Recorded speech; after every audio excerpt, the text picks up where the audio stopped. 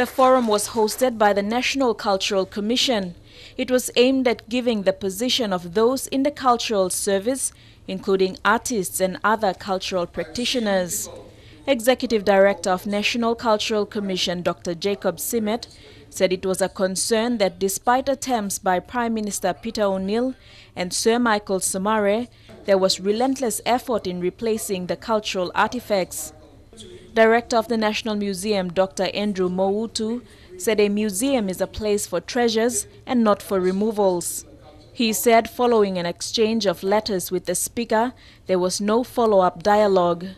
Those at today's forum expressed concerns, especially in the way that the cultural significance of the relics were not seriously considered.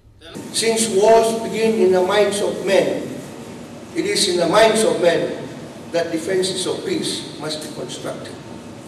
If images are felt to be ungodly and unimportant and disrupting the work of Parliament, where is this going to stop?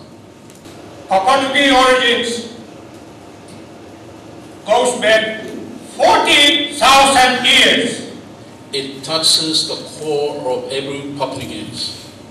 When it comes to culture, every one of us, no matter how Christian you are, no matter how many degrees you have, you will always return back to your culture. Dr. Window said cultural re-education was needed for national leaders who make decisions for the people of the country.